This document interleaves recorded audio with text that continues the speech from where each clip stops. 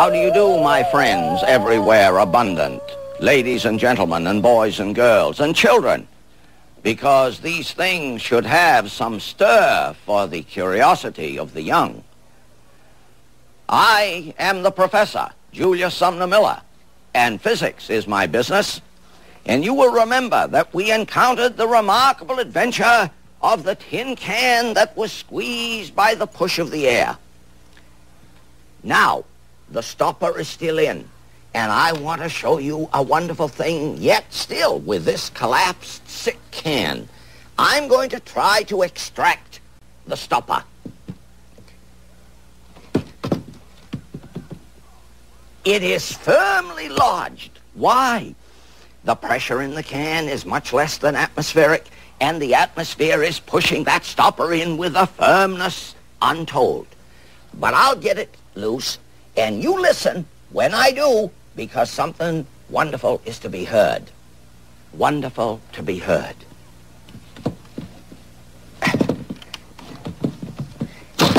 Yes, you heard a poof. And some have said the vacuum was rushing out. Oh, no, no, no, no. The air was rushing in. And if we looked at that very sharply, we would have seen it expand a little bit. So the properties of the air are incredibly great. Coming back now to Mr. Hooke, the anagram, so that people could not steal the idea of the law of the spring. And now I'm going to translate that for you. Ut tensio sic vis. As the extension, so the force. Meaning this, looking at the spring again, if I put 1 pound on it, it stretches, say, 1 inch. If I put 2 pounds on it, it stretches 2 inches.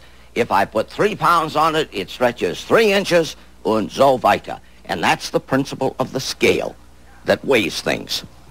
Now, while we are on it, I want to show you a more remarkable property of the loaded spring. Supposing I put this weight on it, which is 200 grams.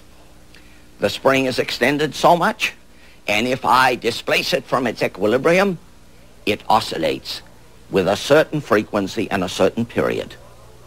If I put more load on it, it is extended more, and it oscillates with a slower frequency, a longer period. And I say that motion is wonderful to witness. And that motion is called simple harmonic motion, and it has great virtue for the affairs of humankind. The motion of the loaded spring. For those who want to pursue the matter further, let me write on the board the law to which, that is the scientific physical law, to which the spring subscribes in this motion.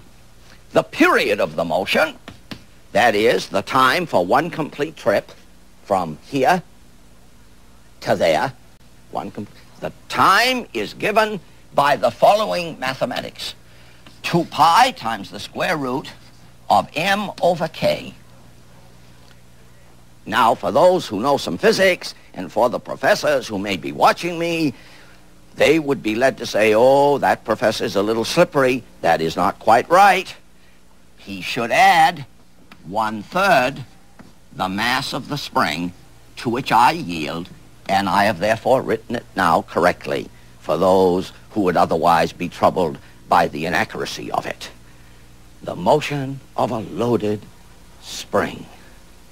Now I say that is musical, that is dramatic, that is pretty, and you must learn to consider such things dramatic and pretty and nice.